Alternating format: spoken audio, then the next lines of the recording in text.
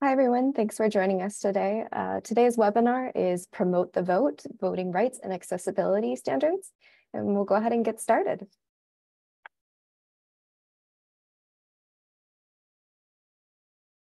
As a quick reminder, today's webinar will be recorded and is available for viewing on pba.org. Closed captioning is available. Go ahead and click the CC button in the meeting's control bar at the bottom of your screen to turn it on. If you have any questions, please feel free to type them into the Q&A box. Questions will be answered at the end of the program.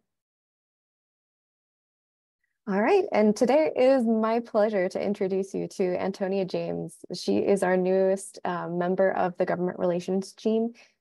Anthonya is a native of DC. She earned her undergraduate degree from UCLA and a law degree from the University of California, Irvine School of Law, where she was drawn to public interest and advocacy. Anthonia's areas of focus are in disability advocacy, including voting, social security, housing, long-term services, and support. Without further ado, I'll go ahead and hand it over to you, Anthonya.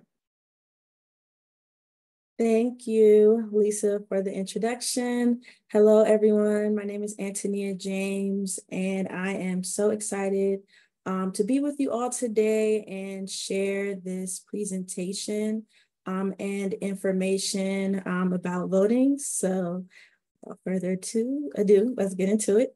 We have the agenda, and today we will be speaking about the people with disabilities and voting. We will also discuss federal laws protecting the rights of voters with disabilities.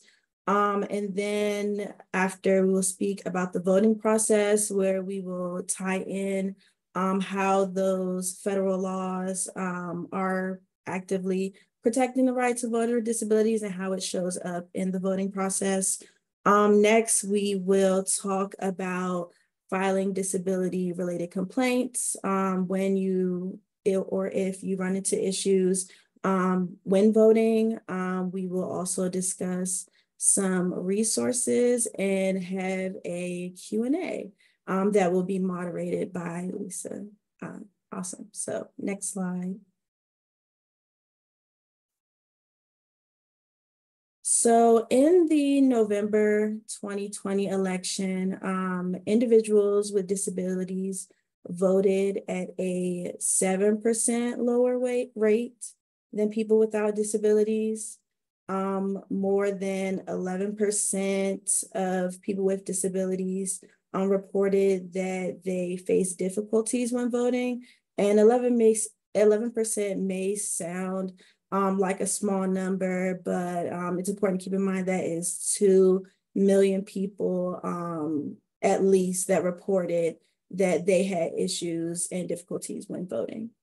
Voters with disabilities often face a range of barriers, including inaccessible voting places, lack of accessible voting machines, and state laws that restrict voting by mail or criminalize assisting a person in voting. When the Government Accountability Office visited 167 voting places during the 2016 general election, only 17% of those voting places were fully accessible for people with disabilities who wanted to vote in person. The most common barriers that are faced are usually steep ramps, lack of signs for accessible paths to the buildings where the voting is taking place, and gravel parking lots or a lack of parking options.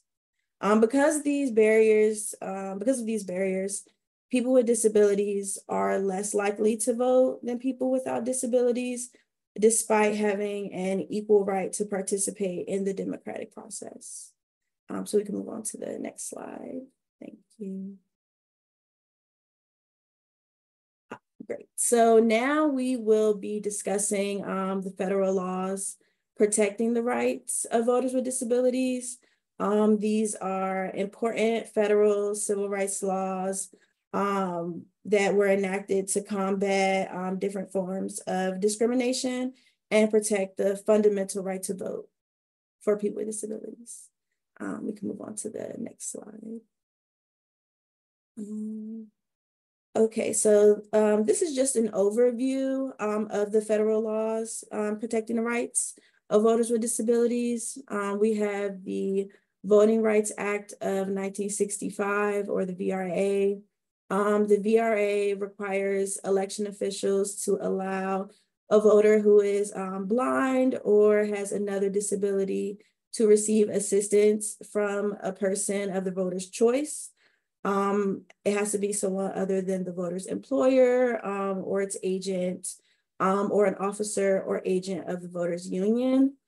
I will expand deeper on the following federal laws in the upcoming slides. So we also have the Americans with Disability Acts, the ADA, the National Voter Registration Act of 1993, the NVRA, and the Voting Accessibility for the Elderly and Handicapped Act of 1984, the VAEHA, it's a lot of acronyms, and the Help America Vote Act of 2002, or HAVA. So we can move on. Next slide, please. So the Americans with Disabilities Act, for some background, the ADA was passed on July 26, 1990. It is a civil rights law that prohibits discrimination against individuals with disabilities in all areas of public life.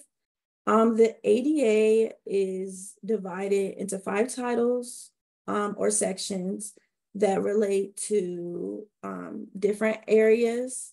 So the sections cover employment, state and local governments, public accommodations, and telecommunications. This specific presentation will cover how the ADA protects individuals with disabilities and the requirements under Title II of the ADA during the voting process. Next slide, please. So getting into Title II of the ADA. This title requires state and local governments or public entities to ensure that people with disabilities have a full and equal opportunity to vote.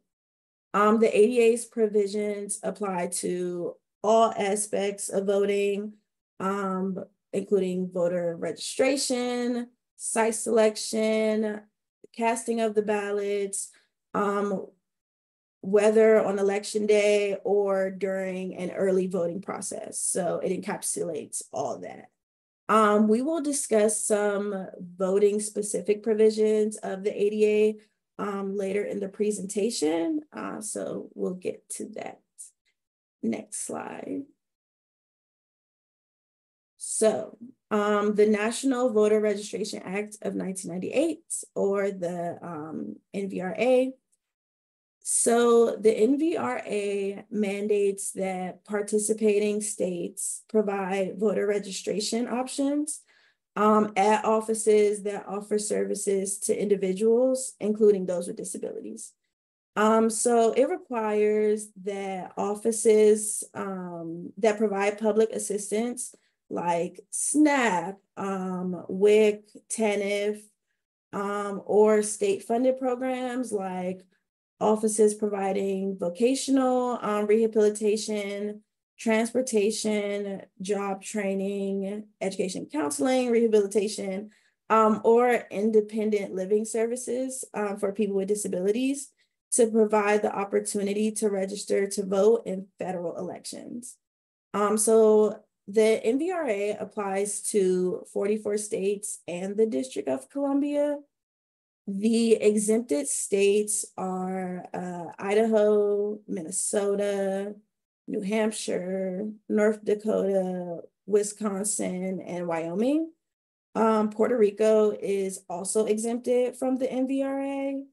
And while the NVRA applies to elections in federal offices or in federal office, states have extended, the participating states have extended its procedures to all elections. Next, oh, sorry. And enforcement. So the Department of Justice can bring civil actions in federal court to enforce the requirements of the NVRA. Next slide. So the NVRA in action at the VA. So on March 10th, 2021, the president signed an executive order 14019 directing federal agencies to take steps making voter registration more accessible. The VA unveiled a series of measures promoting greater access to voter information for veterans and their families as part of the department's proposed designation as a voter registration agency under the NVRA. So right now, the VA announced that for their pilot registration sites, there will be 3 Michigan VA locations that will serve as the pilot registration sites. And they are the Saginaw VA Medical Center, the Detroit VA Medical Center, and the Detroit Regional Office. This agreement will empower the VA to provide voter registration information and assistance to veterans and eligible dependents at those 3 facilities. So, this is just the pilot program right now in those 3 locations, but hopefully as it expands, there will be locations everywhere. Next slide. So for the Voting Accessibility for the Elderly and Handicapped Act, or the VAHHA, so there's actually a bill that's been introduced that would change the name of this law and rename it to the Voting Accessibility for Individuals with Disabilities and Older Individuals. I will speak more about this law or more about this bill later in the presentation. Just wanted to get that out now because obviously the name of the law, could be very shocking. So the VAEHA generally requires polling places across the US to be physically accessible to people with disabilities for federal elections. Where there is no accessible location, where no accessible location is available to serve as a polling place, a political subdivision, they have to provide an alternative means of casting a ballot on the day of election so that people with disabilities are able to participate. So in terms of enforcement, once again, just like with the VRA, the DOJ can bring civil actions in federal court to enforce the requirements of the VAEHA. Next slide, please. And next, we have the Help America Vote Act of 2002. I know there are a lot of acronyms, but this is just HAVA, not the HAVA. Okay, so HAVA creates mandatory minimum standards for states to follow if, in several key areas of election administration, including accessible voting systems, accessible voting machines, and voter databases. Get some water really quickly, sorry. Thank you. So HAVA also established the Election Assistance Commission, also known as the EAC, to assist the states regarding HAVA compliance and to also distribute HAVA funds to states as well. So in terms of enforcement, the DOJ has enforced HAVA through both litigation and by informing jurisdictions of the department's views on the Act's requirements. Next slide.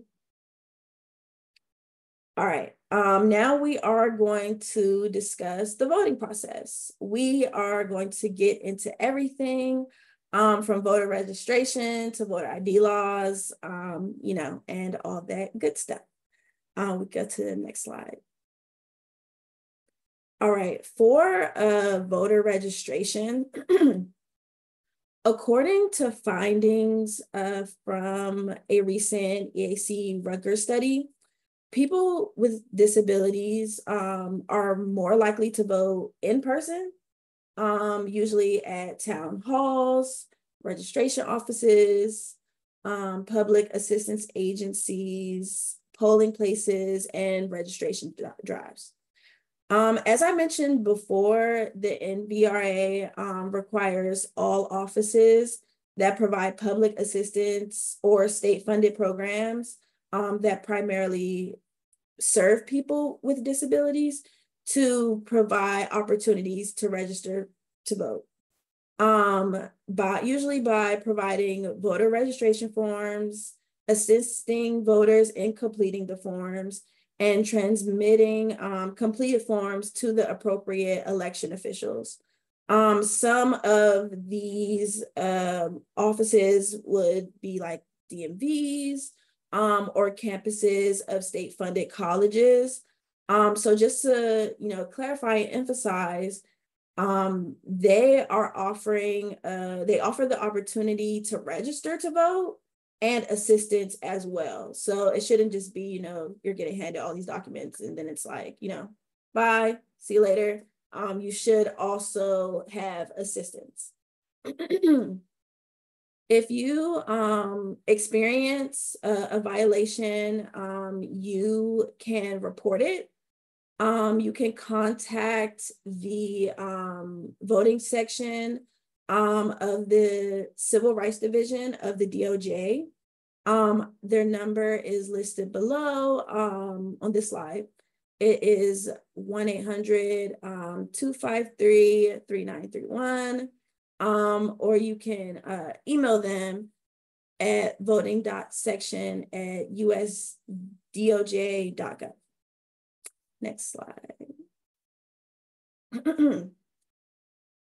So absentee voting.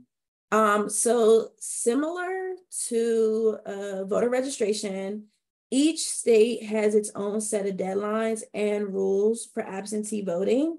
All US states and Washington, D.C. and Puerto Rico permit people with a disability to vote absentee, allowing you to mail in your ballot or drop it off at a drop box or polling location. When you have a disability, there are special circumstances that entitle you to use mail-in, absentee, or other forms of remote voting. In some states, you do have to apply for these options each year. And in other states, you can get on a permanent list for each election. But it's very important to know, do your research on what your specific state allows. Some states require you to complete an application in order to receive an absentee ballot, and their deadlines to apply vary. Some could be as early as weeks, a couple weeks before the election. If the last time you voted was in the last major election, this is just a reminder that election, was in 2020 during a pandemic. So things may look differently depending on which state you are in. There was a lot more leniency when it came to absentee voting because of the pandemic. So now things may look completely differently, and it could be harder to vote in your state absentee. this could just not be in your state. Even if you moved in a different state, they could have completely different rules about absentee voting. So it is very, very important to be proactive and check out the laws of your state and to get more information, especially as early as possible. That would be my biggest recommendation. You can check out the deadlines for your specific state at vote.org. The link is in the PowerPoint, and just a reminder, the PowerPoint will be available with the links included after the presentation. Next slide. So absentee voting in the news. In 2023, at least 14 states enacted 17 restricted voting laws that will take effect in the 2024 general election. So like I said previously, voting laws in different states have changed since 2020. So it is very important to be aware of those. There will be a link provided later in the presentation for the specific 14 states and 17 restricted voting laws. So that will be available to you. Most of the laws that have been enacted, they limit mail-in voting, they shorten the window of requesting a mail ballot, or they ban drop boxes like as a whole in that state. There have also been lawsuits to ban or restrict no excuse mail-in voting. Recently, for example, the Delaware Superior Court ruled that Delaware's early voting and permanent absentee voting statutes violated their state's constitution. However, the Delaware Attorney General did state that this ruling won't affect the April 2nd presidential primary. So even though these laws aren't specifically targeted at people with disabilities, they do create additional barriers for them.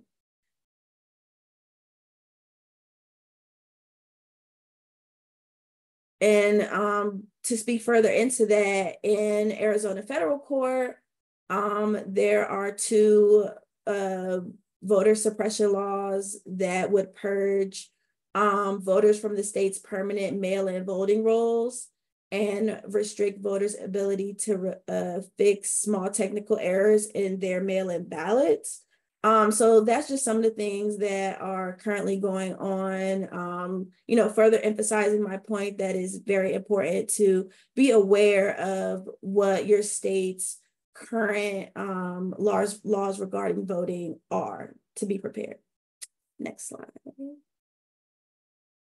Okay, so for voter ID laws, so as of January of this year, 34 states require voters to present identification in order to vote at the polls on election day. Of these states, 23 require voters to present identification containing a photograph. 11 states accepted other forms of identification, and the remaining 16 states did not require voters to present identification in order to vote at the polls on election day. So it's very important to know what your state's specific voter ID laws are, what you can and can't bring, whether or not, an ID is okay, if you can bring your passport. I know there have been questions about different forms of identification. So it's very important, because the states vary, to check what your specific state does or does not allow. Disabled voters are exempt from federal first-time voter ID requirements. but might not be exempt from state voter ID laws. In certain states that require voters to provide identification, there may be exceptions that allow some voters to cast a ballot without providing an ID. But once again, it is important to check that out beforehand. To view the voter ID laws by state, we do have a link to vote.org that will be available after presentation. Next slide. Now we will move on to in-person voting. Title II of the ADA requires that public entities ensure that people with disabilities can access and use all of their voting facilities. These public entities may ensure that on election day, accessibility of a polling place by low-cost temporary measures, such as a portable ramp or door stops. They don't necessarily have to make these permanent modifications to the facilities, but the temporary measures should allow for accessibility. If the temporary measures won't fix the barrier, and the public entities are unable to make a permanent modification to the building that would fix the barrier, then they have to look for, and the public entity has to look for an alternative accessible polling place. Next slide.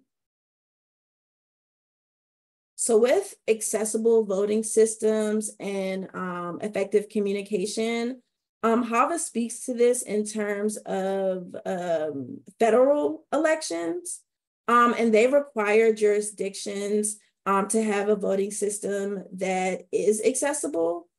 The voting system has to provide the same opportunity for access and participation, including privacy and independence that voters without disabilities can partake in.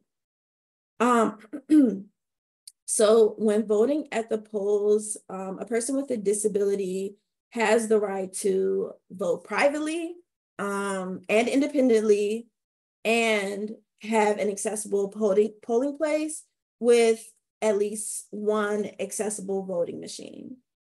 And to ensure that these accommodations are met, voters with disabilities may either seek assistance from the poll workers who should be trained in using the accessible voting machines, or they're also allowed to bring someone with them to help vote.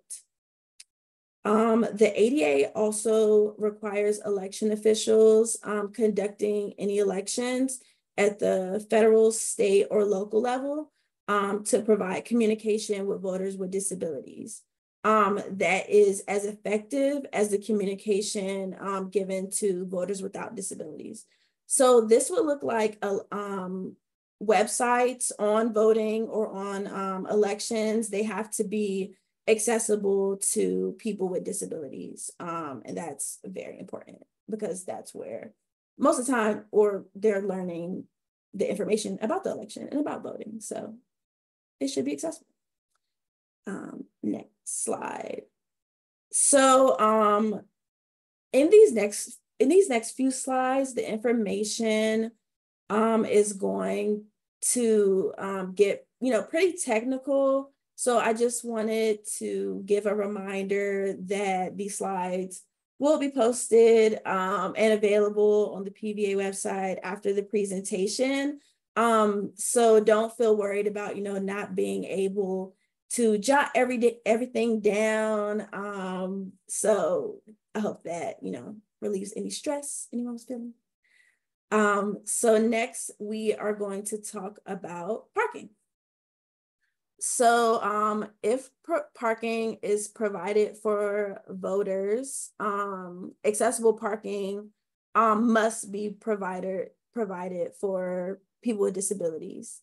And there are three features that make an accessible space: an accessible parking space, an access aisle, and the signage designating it as an accessible parking space. So the ADA has certain provisions on the amount of accessible parking spaces that need to be available, depending on the overall like number of parking spaces, and also the amount of parking spaces that need to be accessible for a van. And that is 1 of 6 accessible parking places must be van accessible.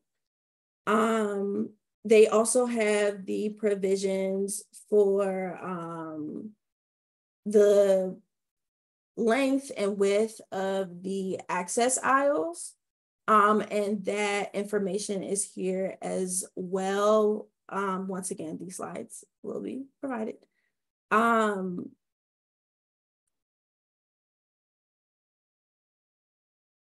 Yes. So they also have rules pertaining to the signage of the international symbol for accessibility and where it can be, how it must be presented and where it must be showing. It must mark each accessible parking place.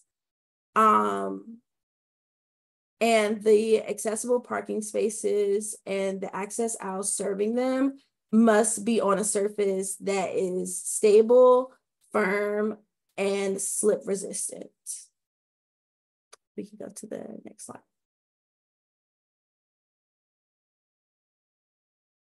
Excuse me. So next we have the passenger drop-off and passenger loading zone locations. If the polling place is served by a passenger drop-off area, then at least one of the drop-off areas must be accessible.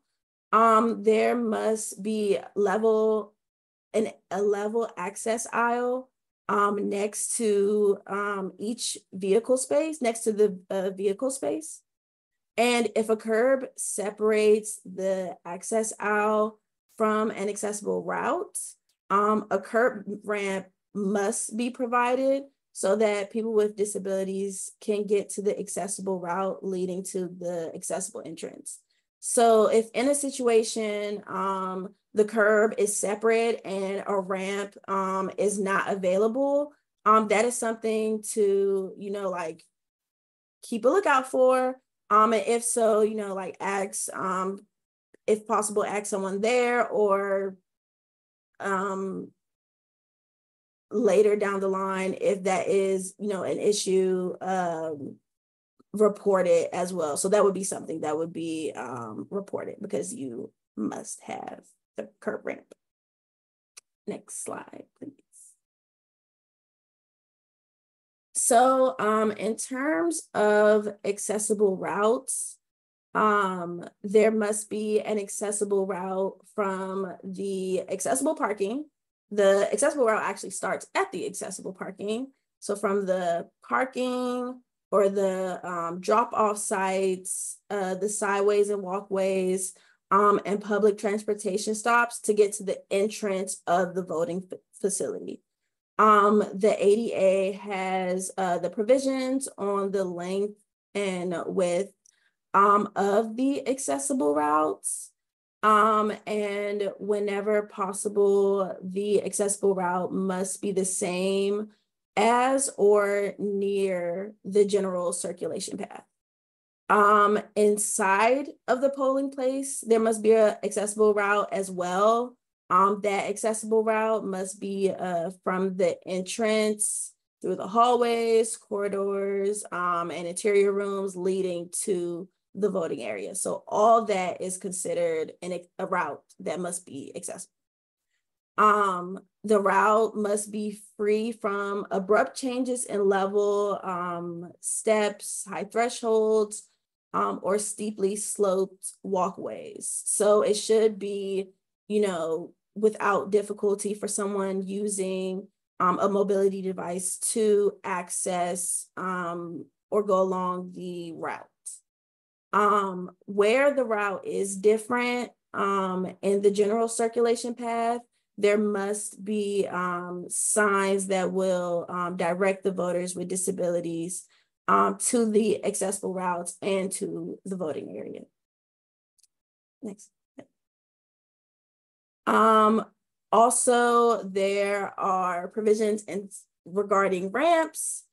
If any part of the accessible route, the exterior or the interior has a slope greater than 1 in 20, it is considered a ramp and must meet the requirements for ramps. Whether these ramps are inside or outside, they can't be too steep.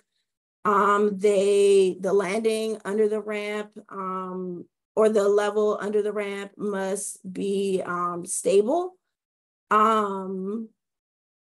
There must be a level landing at the bottom and the top, and where the ramp changes direction, they must meet the ADA requirements regarding the slope, width, landings, handrails, and edge protection. And if any part of an accessible route contains steps, even if it's just one step, there has to be a ramp. In the past, at some polling places where one or more steps were present, some officials or other voters have carried people using mobility devices up the steps. This practice is extremely dangerous and should not be done at all for the person carrying and for the person being carried. It can also be, very degrading. So even if it's just one step, there needs to be a ramp. Next slide. So there are also provisions on the building entrances.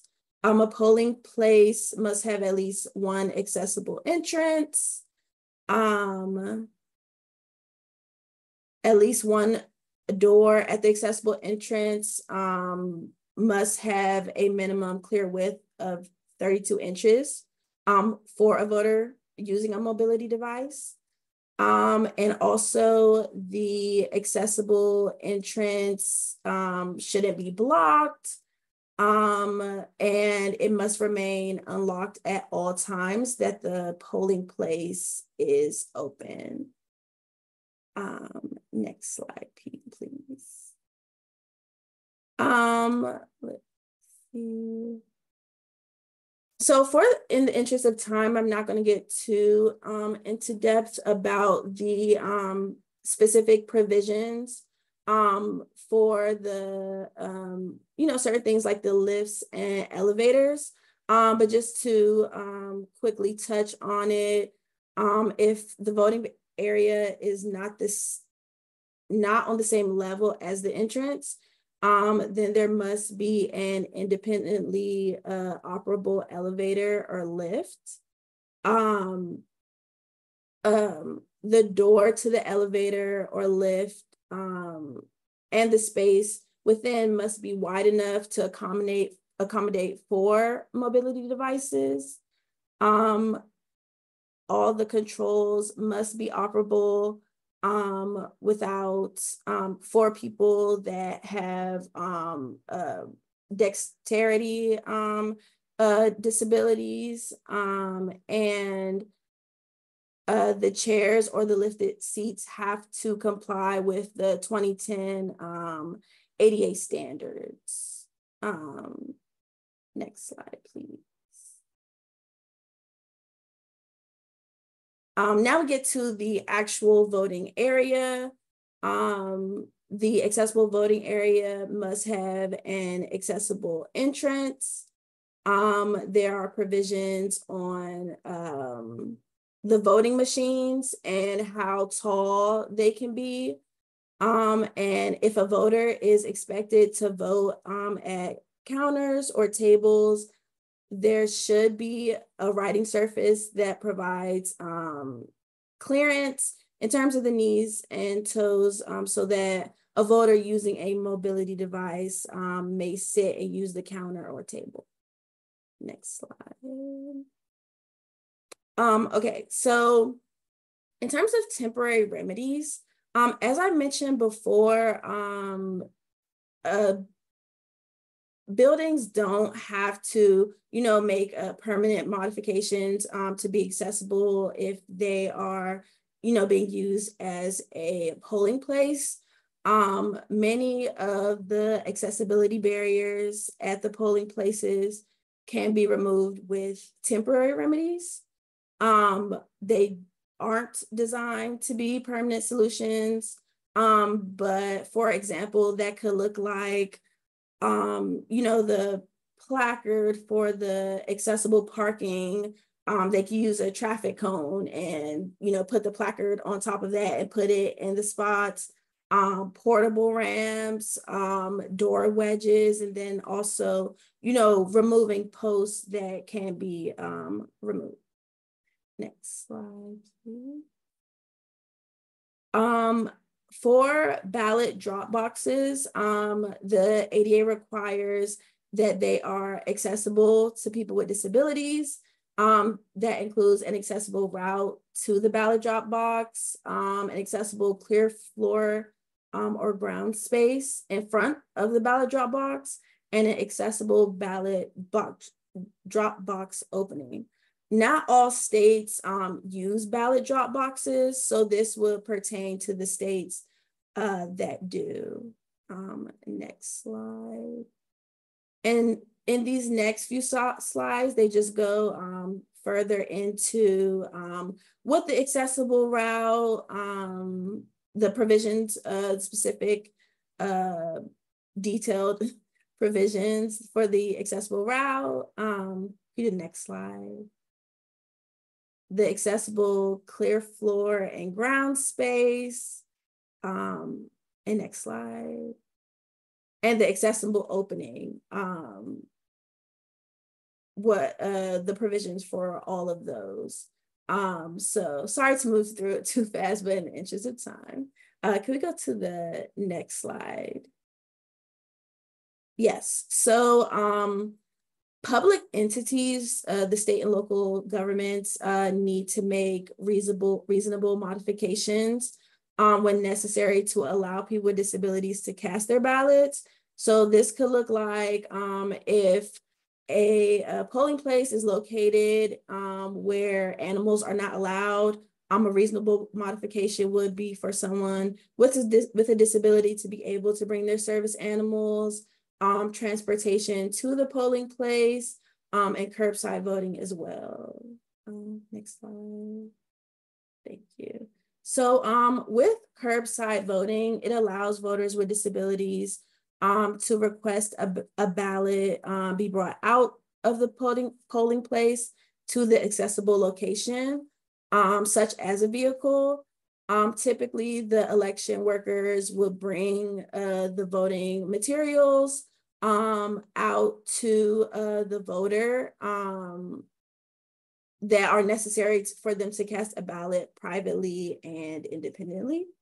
If the polling location is not accessible, a voter with a disability can request curbside voting as an accommodation, even if the location generally does not allow it.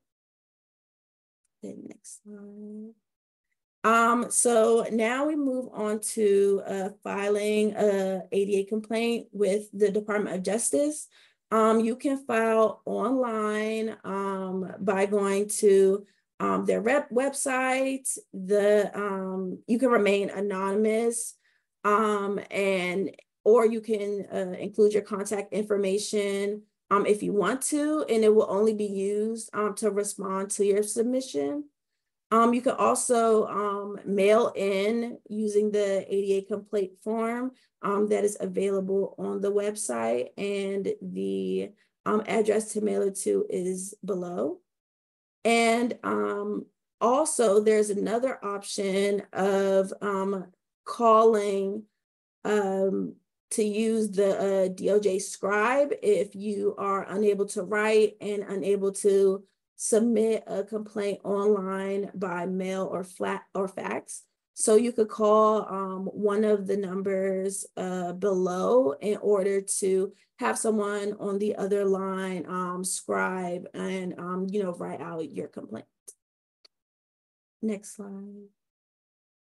So there are also protection and advocacy P&A agencies, and they are a network that was created to provide legal representation and other advocacy services to people with disabilities. There is a P&A agency in every state and territory, and in the District of Columbia. There's one serving in the Native American community in the Four Corners region. You can find the P&A agency in your jurisdiction on the NDRN website. We have the link in the presentation on this slide. So you'll be able to access it there as well. Next slide, please.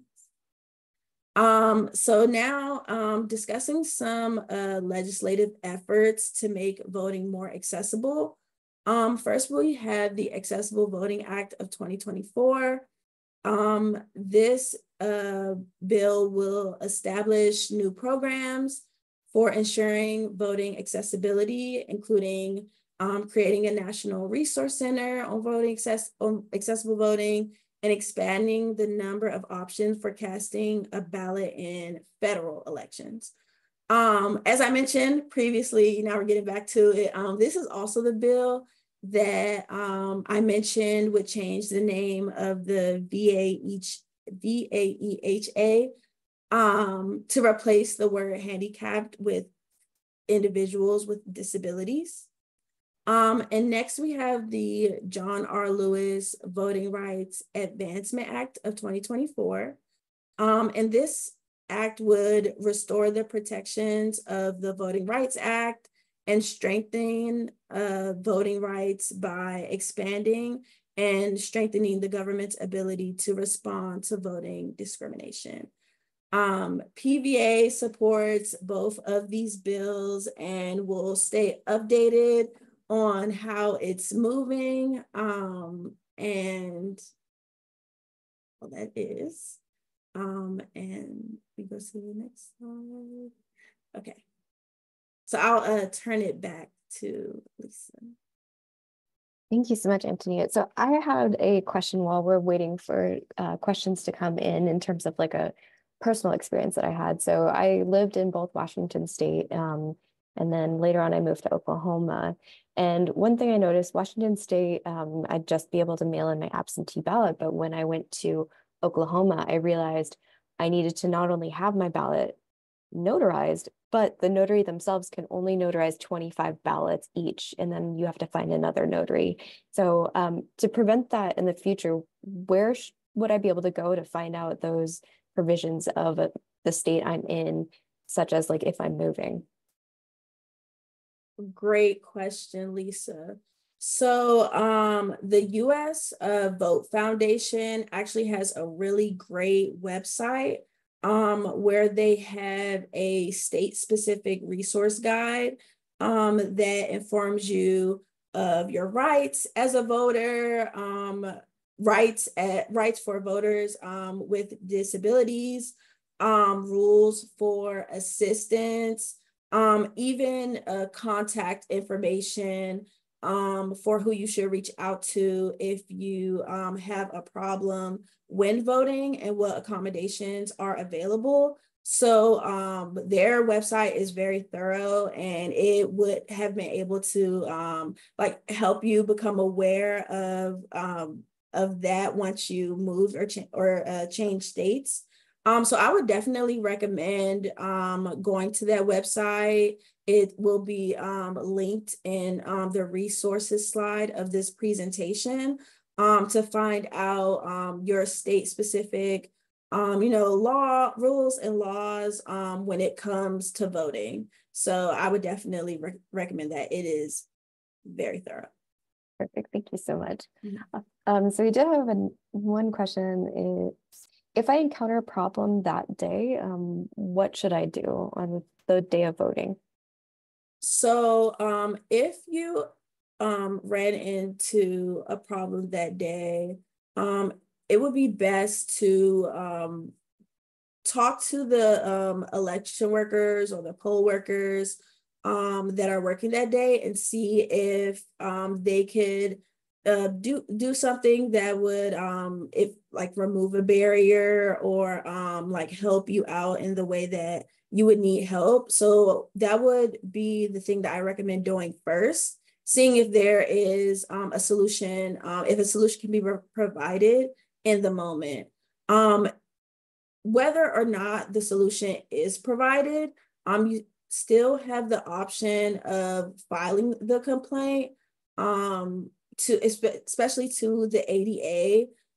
Even if the specific complaint like doesn't get addressed, or it is still valuable data to have to understand what people with disabilities are experiencing when voting, to potentially, like help in the future. So, just to wrap it up, first thing I would say to do is to, see if a solution can be brought in the moment. And then I would say next to whether or not you want to file a complaint. And it doesn't have to be immediately after either. Thank you. One second, I think we might have another one coming in.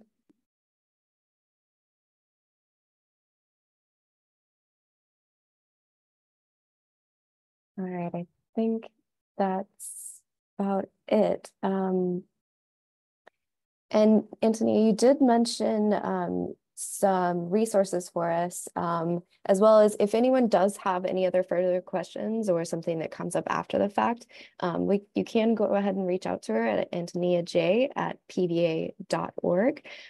If you'd like to go ahead and just go over a little bit the resources that you've mentioned a little bit so we can tell our viewers a little bit more about how to use those and what they entail. Right. So some of the resources we have on the first link on the left, you can go to find more information on the ADA website about their provisions in regards to voting and polling places. The link under that you could go to for the PDF created by the DOJ on the federal laws protecting the rights of voters with disabilities. You'll see all the laws that you saw today on this presentation, a little bit more in depth. The next is, like I mentioned earlier, the US Vote Foundation website, their state-specific resource guide for voters with disabilities.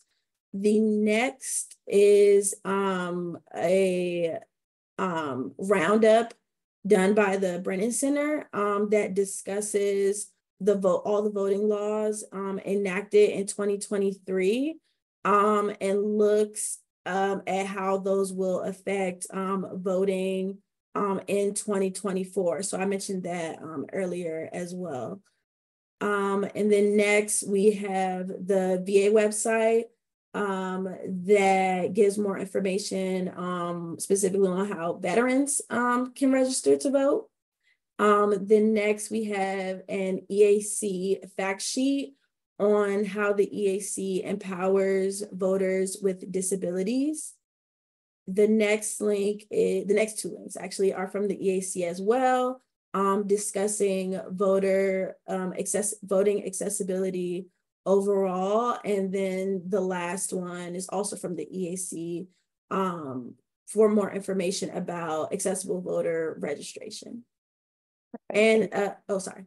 Oh, no, go ahead. Oh, no. And I was just saying, like Lisa said, if you have any questions, please feel free to email me at antoniaj@pba.com. Yeah. And I did have one quick question, I guess, that popped up right before we finish out. It said, would the state-by-state website you mentioned, my state, Florida, which allows families to assist? Sorry, could you repeat that? It says, would the website that goes into state details about accessibility and resources and laws within that state, would it allow, would it go into if a family is allowed to assist? So I'm not certain what exactly the Florida resources say. I can definitely check it out beforehand and let you know. I'll be able to email you, or you can email me, and I will definitely check that out to let you know. Perfect. That is an excellent way to end the webinar today. So thank you so much, Anthonya. What an amazing webinar to start out with, to welcome you to the team. With that, if you have any questions, please feel free to email her. She's more than happy to help you out.